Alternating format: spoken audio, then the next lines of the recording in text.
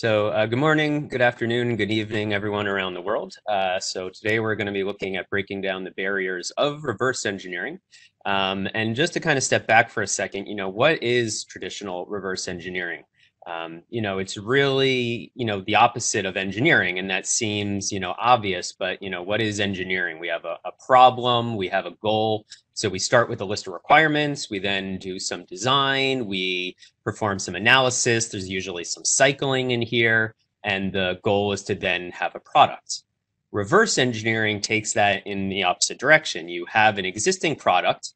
The true, fundamental, purest definition of reverse engineering is to, take something which you have no knowledge of and extract its, design, its architecture, how it's made, how it's produced. So reverse engineering starts with that product. You analyze it and take that analysis and redesign it. And then, you come up with a list of specifications, documentation, etc. What are we going to look at today? We're going to take a look at doing some individual surface patching, perhaps for making a mating part or an interfacing part. We'll look at automatic surfacing, how we might be able to do this car or this handle or this leg in one step. We may need to align scans to the world origin if we're going to manufacture it. That might be important. We may also want to take a faceted body and clean it up. Not all bodies or scanners will clean up there. But then, if we ultimately need to create that CAD perfect model that has symmetry and planar faces, primitive cones and cylinders, draft, things that we could parameterize and modify. At the end of the day, we're either creating or extracting sketches. We have some great extraction tools where we can clean those curves up. And something that's brand new to R2, we now have a sketch solver, and it's really exciting. I've been with Spaceclaim for over 10 years, and it's really great to now have this. And so we'll see how we can use all of those things to either recreate models or fixtures or design around faceted data. So if you have any questions, please feel free to throw them into the chat panel. Here we are now inside of Spaceclaim, inside of 2020 R2. And I'm going to start off with some skinning of a model. And to do this, we're going to head over to our Tools tab. So inside of the Tools tab, we have a reverse engineering section here. The newest tool is called AutoSkin, and we'll get to that in a minute, but a nice, reliable tool that we've had for a while is called Skin Surface. And right now, this is a scan of a piece of a car, and perhaps we're designing an accessory, a fixture, something that will mate to a certain area on this scan here. Now, you'll notice that there aren't any real simple shapes. This is a very organic body here. So just doing, sketching, the traditional CAD workflow might be a little cumbersome. So with the Skin Surface tool here, what I can do is map out a region. And there's different ways to do this. One quick way is to drag a box with my mouse. And you'll notice that it maps out this grid onto the scan. And you're noticing it's 25 by 25. The initial samples is actually 50. And you can either turn this up or down in order to smooth it out. The less samples we pick out, the smoother it'll be. The more samples, the more detail we'll grab. You can turn this all the way up to 250, believe it or not. But 50 should be more than sufficient for this patch right here. Now, if I go ahead and I hide the scan for a bit, here we can see this. And if I escape out and select this body and just make it opaque from the drop down here, you'll notice that in just a few seconds, we have captured this very organic geometry from this scan, which was faceted with a lot of planar faces to this one large surface here. What can I do with this surface? I could use it for a design. Perhaps I'm going to be creating something that mounts to this part of the scan. It could be one shape, it could be a series of multiple shapes. I could have, let's say, perhaps a pattern, like I pattern this body. Patterning is part of the move tool.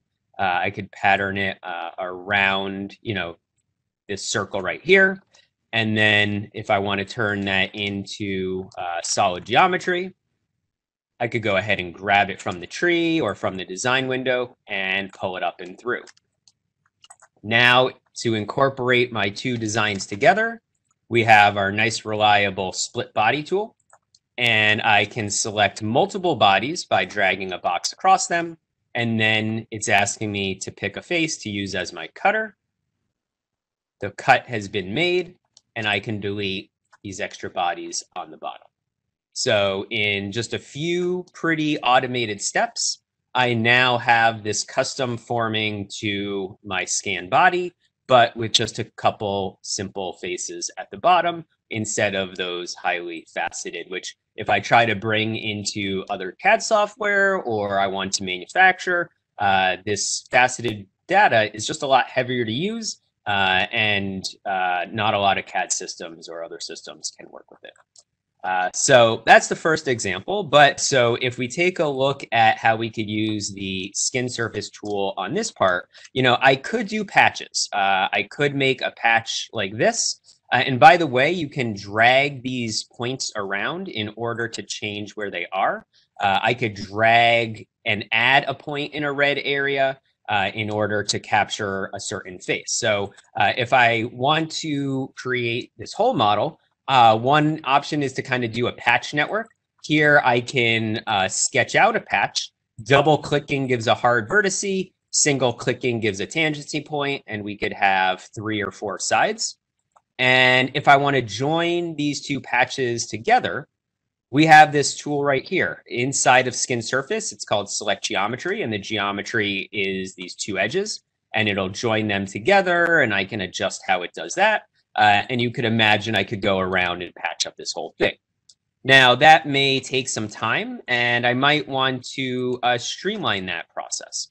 By the way, one nice application of doing this patch, if I'm designing maybe some sort of shin guard or something that is going to be wrapped around the front of this, I could just go ahead and map out that boundary really quickly. It'll create my surface. And Spaceclaim's main creation tool is called Pull. We'll see this used a number of times today, but I could just go ahead and take that surface and pull it out and thicken it and continue my design work from here, using the Pull tool to do things like round edges and add and cut and all sorts of different detail right there. But what I'd like to do is maybe completely skin this model. And so the skin surface tool has another workflow that I can use. And this one involves planes. If I go ahead and I put a plane at the top, and if I hold control while I move things, it makes copies. That's a shortcut we borrowed from Windows and Office.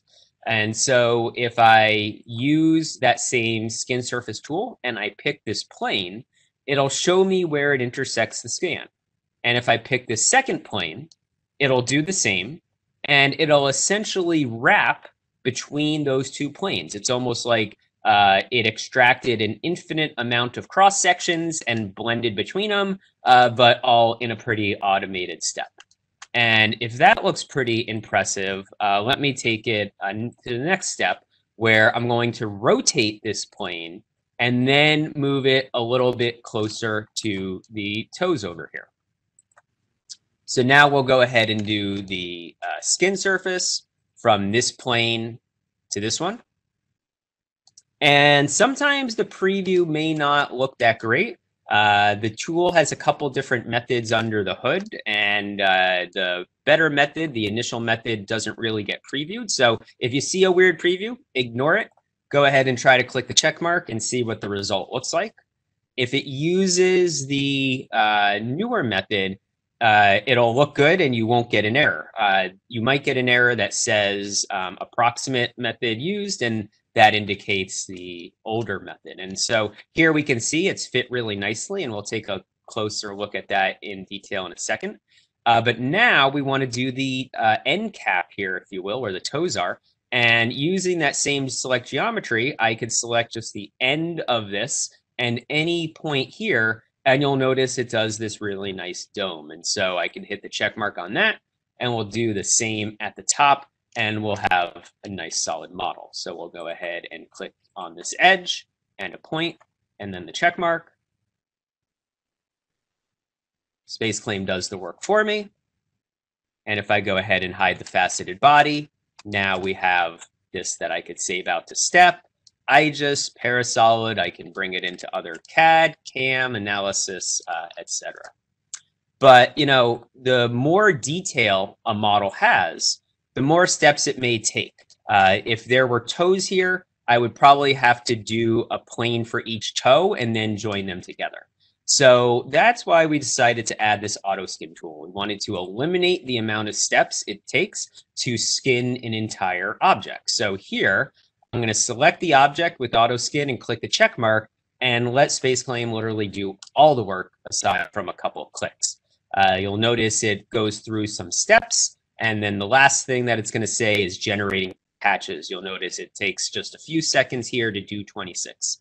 The most I've had this generate is 22,000. It took a while. It took about 15 hours, but it was on a topology optimization of a heat exchanger that otherwise would have been impossible to wrap. 26,000 faces. So, or 22, sorry. So here we now have this patch body all done with minimal effort from yours truly. On this last model here, just want to show some really nice extraction and how we can do things like patterns. It's very common here. So if we look at this, we could see this is a little coarse, and we might want to improve our extraction on this. So we could go ahead and use that smooth tool with the volume aware option. And this is going to make some really nice crisp geometry that's going to allow us to insert in some datums a little more easily, also extract some better curves. And if we just wanted to directly 3D print this, we'll have a better model to do that as well. So now you can see much nice crisper geometry. Now for inserting an axis, we have this nice cylinder going around on the outside here, and I can select that and insert an axis right through the center. Now what I want to do is I want to put a plane in through that axis, and I want to take a cross section between these holes, one that also goes through one of these teeth here. So I can turn on the move tool, and we'll just make sure that the move handle is snapped right to that axis just by dragging it.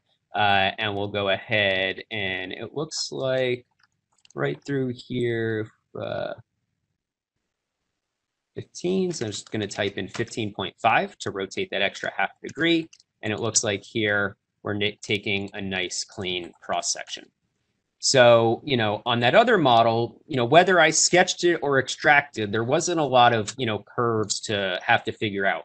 Here, I'm not sure what this shape is down here, and we've got, all this information and, data in there.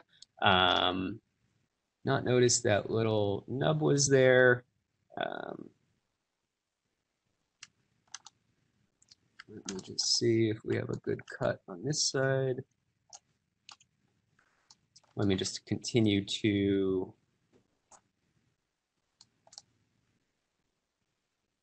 rotate this around.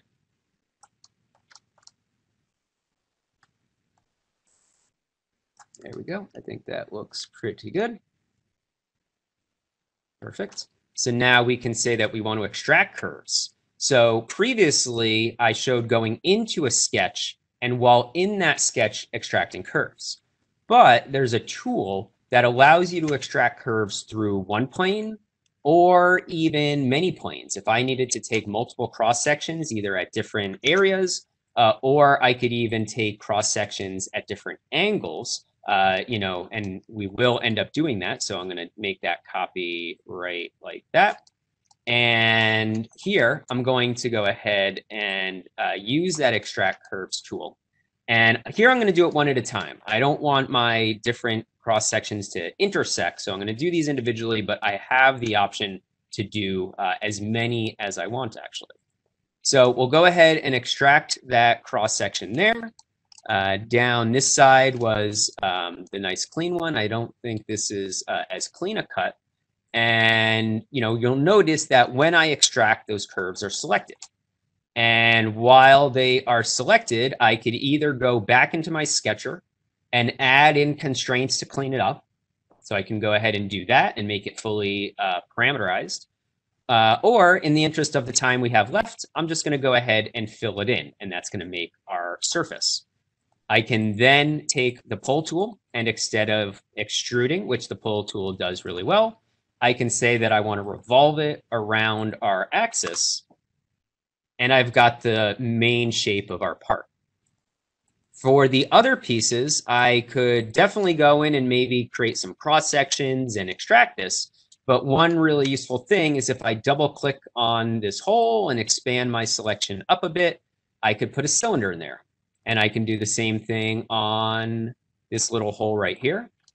And then I could either take our circular pattern tool, or I like doing this with the move tool, actually. I could take these two solids.